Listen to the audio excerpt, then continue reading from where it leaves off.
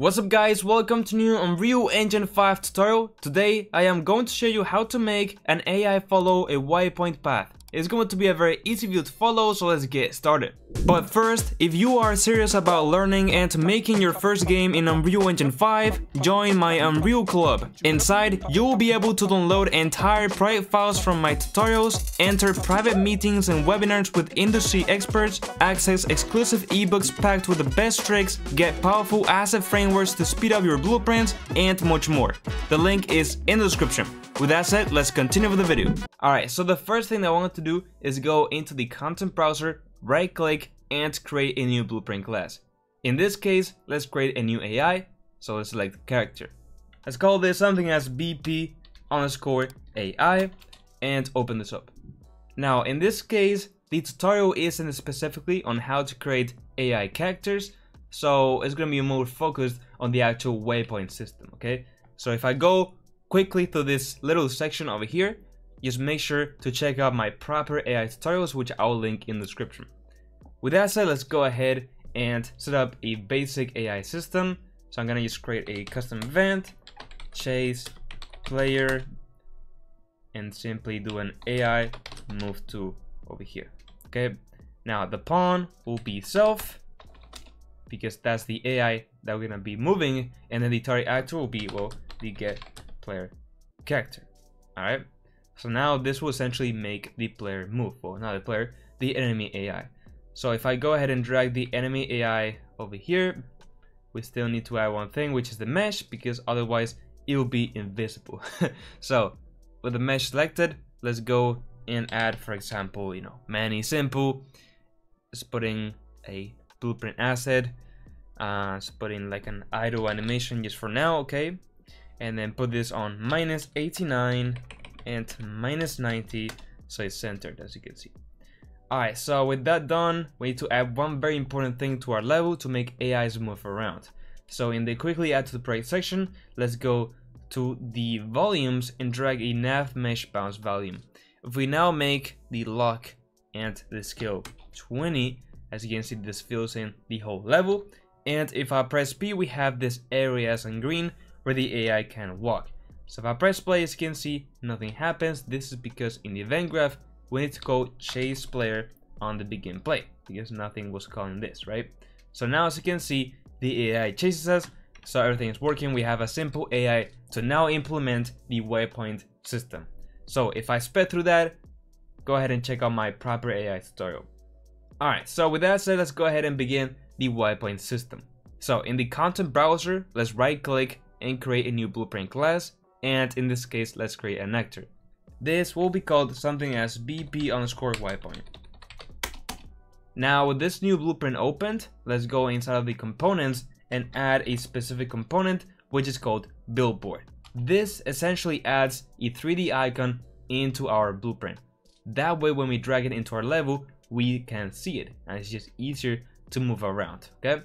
Let's go ahead and just add, for example, 3 little waypoints, and this will be the area's path, okay, where the AI will go through. All right, cool. So with that done, we now need to go ahead and specify the specific waypoints that we want our AI to follow. So in our AI blueprint, let's create a new variable and call this waypoints, okay? Now let's go ahead and change this to be type of _waypoints and select object reference, and then click this eye icon so it's publicly available, okay? So now if we select the AI in our level, in the details panel, we scroll down, you will see the waypoints variable. Now as you can see, it only lets us select one. We want to select multiple of them.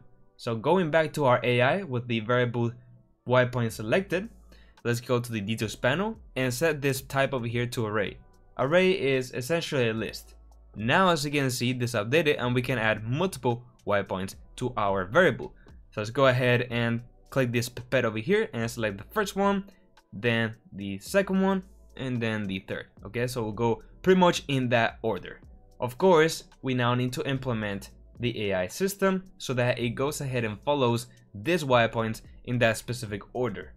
So let's go ahead and just rephrase this to follow waypoint, and let's delete get player character, and now I'm gonna simply get waypoints, get and then let's say get again, and we can get a copy. Okay, so we are getting a specific waypoint from our list.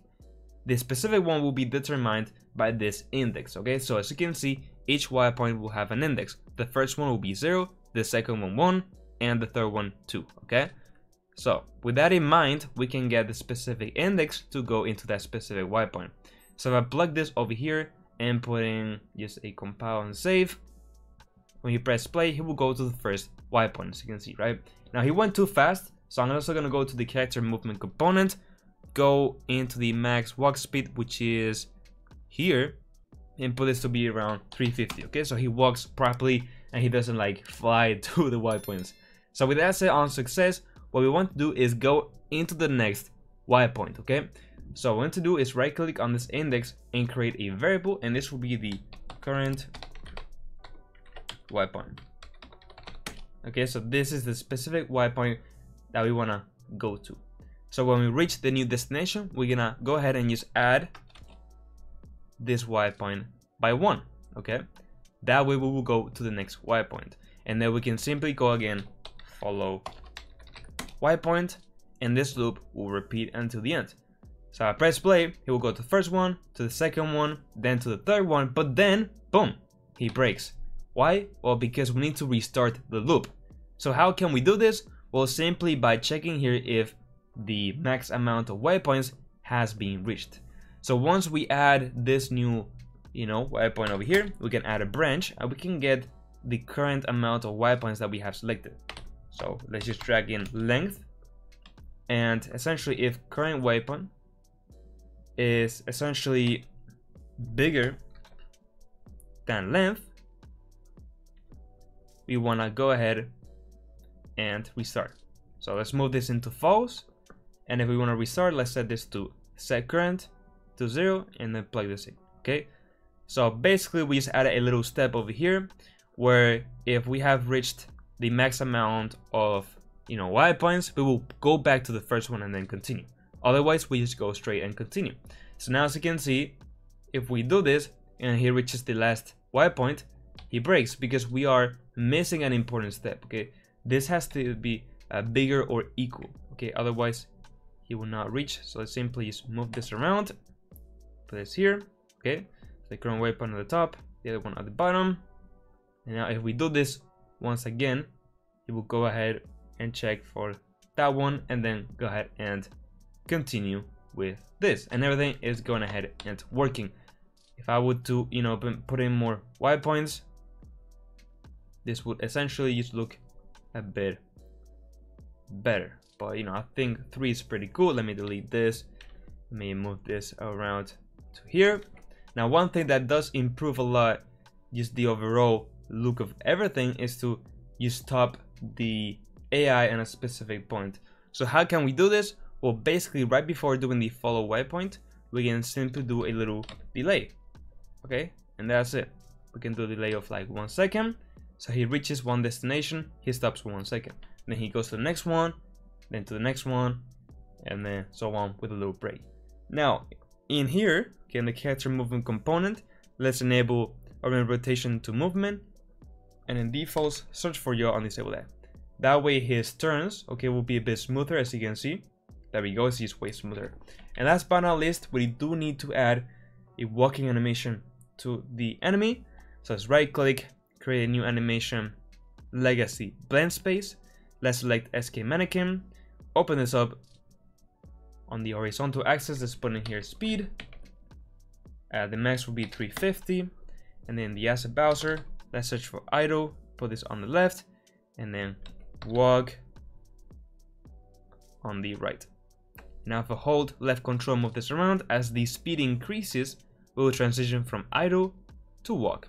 Now I did speed through this section once again, because this is just a little extra thing for the tutorial. The main focus was the waypoints. If you want to learn actually how to make the enemy AIs with their own animations and so on, once again you can check out my videos, which I will link in the description. Okay, so this was kind of extra, that's why I went fast.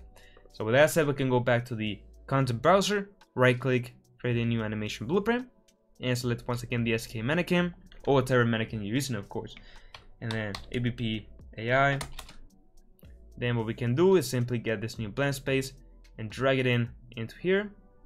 Then we can create a new variable called speed, and then we can simply get the owner, get the velocity, and then get the vector length,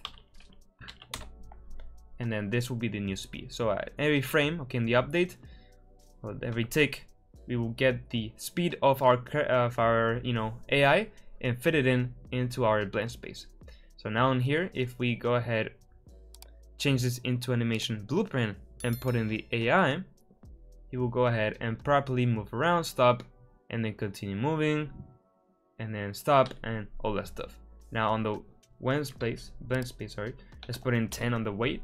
That way it will be a bit smoother. Okay, there we go. Now we have a simple AI waypoint system, which is working, as you can see, perfectly fine. And I did again go through that part a bit fast because you can check out my tutorial for this. But that's it, guys. Found this video helpful. I would really appreciate it if you could like the video and subscribe to my channel.